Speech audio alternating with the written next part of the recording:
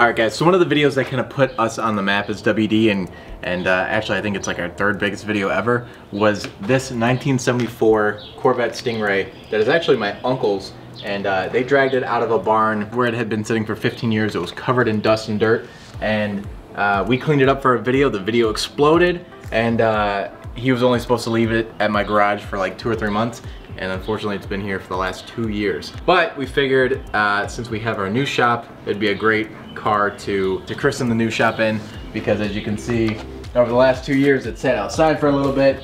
It has leaves all over, cat paw prints. It really is a shame that we cleaned it up so nice and it looks like this again. But in that last video we didn't do the interior, and we're gonna do the interior on this video, give you guys a full layout of what it looks like on these 1974 Stingrays, and yeah, hopefully you guys enjoy it. So the first thing we did was take it out of the garage and get it up on our trailer, and what do you know, we ran into our first problem, which were these tailpipe extensions, and due to popular demand on the original video, we actually took them off because a lot of you said they were ugly, and we agree. Now with the car and some decent lighting, as you guys can see, it's really dirty from sitting outside and then in the garage for the last 2 years. But I want to ask you a question, so leave your answers in the comments below. As RJ mentioned, we do have a new shop finally. We're not in that parking garage anymore that you've seen us build the channel on for the last 2 years, which is kind of sad. But our shop's not 100% done yet, and when it is, would you guys like to see a full tour of it? We have a lot of cool stuff planned for it. We've already done a lot to it. So let us know if that's something you want to see.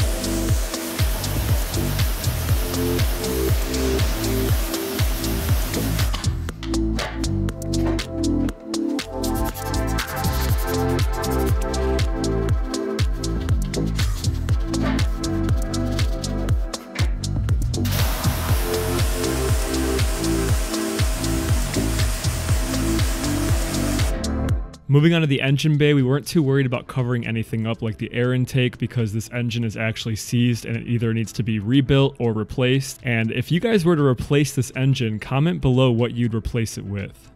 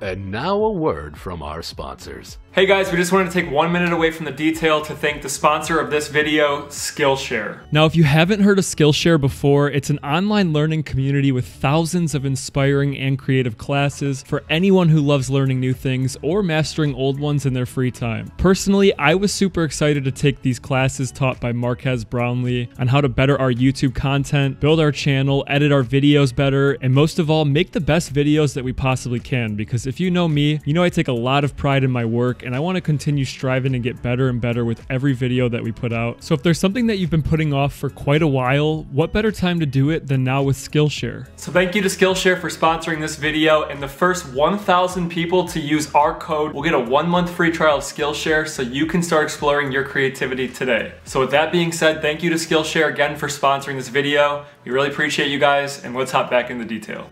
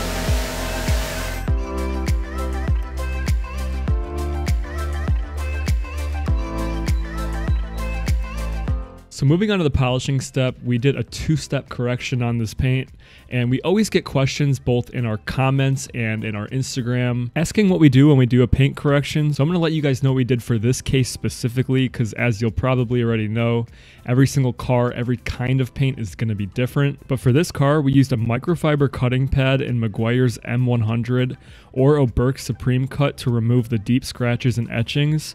And then we finished with an Oberk red polishing pad and Oberk Supreme Finish to remove the DA haze and improve clarity. So if you guys were curious how we got this amazing result that you're seeing right here, that's how we did it.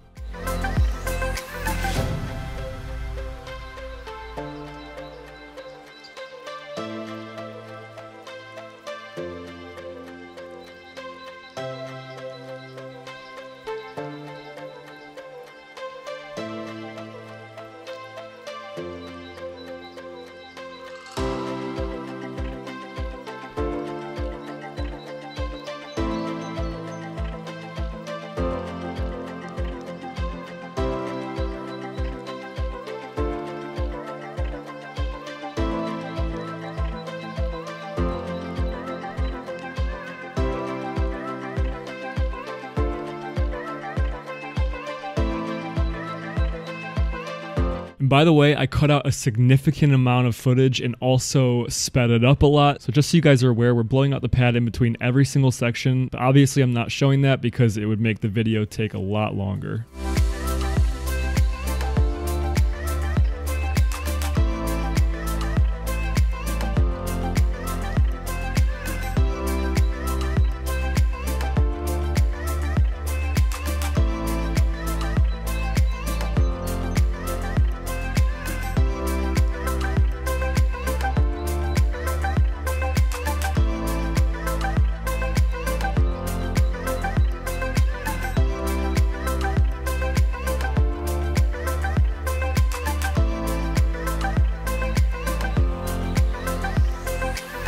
Now with the exterior of the car finished, it was time to move on to the inside, so the first thing we did was take the T-tops off so we could get more light inside the car and have more room to work with. And we got to do some tint removal on the back window for the first time in a video, so that was also fun to do.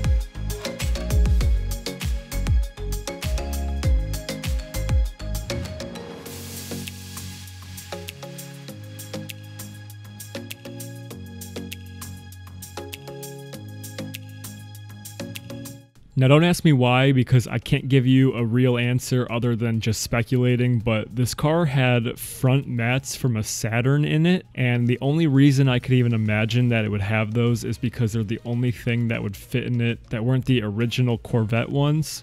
So we did end up cleaning them and putting them back in the car for the time being, but I would assume whoever ends up owning this car would buy new ones for the Corvette. And as we started vacuuming, check out what we found right there, an extra key. It actually worked, and it just so happened to be underneath the seat, so you never know what you're going to find.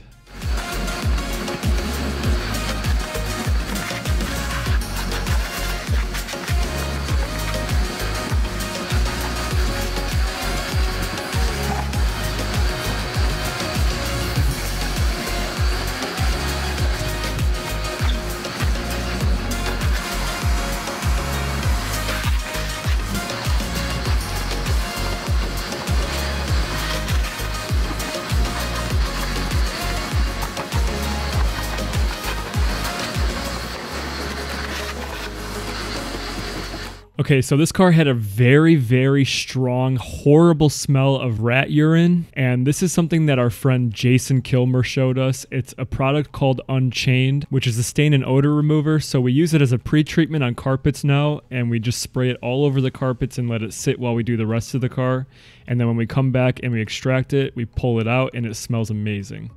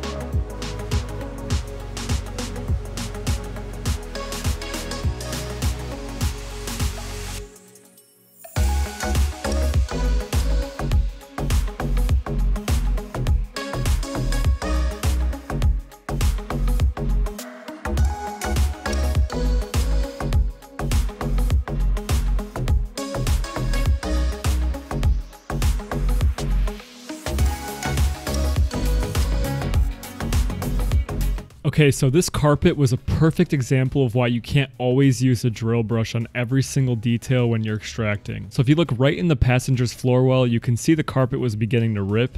And after sitting for a long time, when these carpets get really old, you don't want to risk damaging them even more with the drill brush. So we had to be very careful with the extractor by just spraying on our solution and sucking it all away. We didn't want to do anything more aggressive than that.